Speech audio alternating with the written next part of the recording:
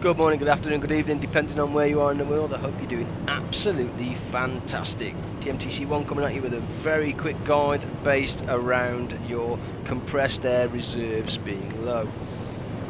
When you surface the boat from being submerged, it takes compressed air out the tank to surface the boat. It forces the air through, water out, buoyancy goes up, boat surfaces.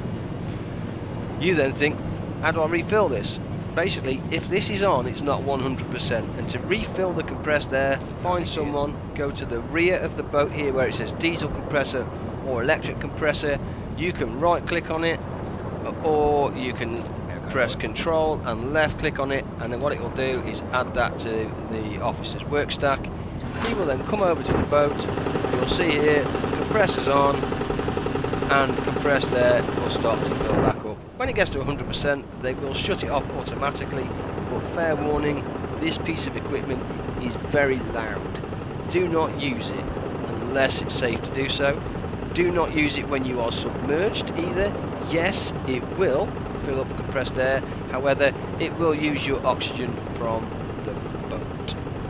Hope you found that guide useful. See you in the next one. Take care, goodbye.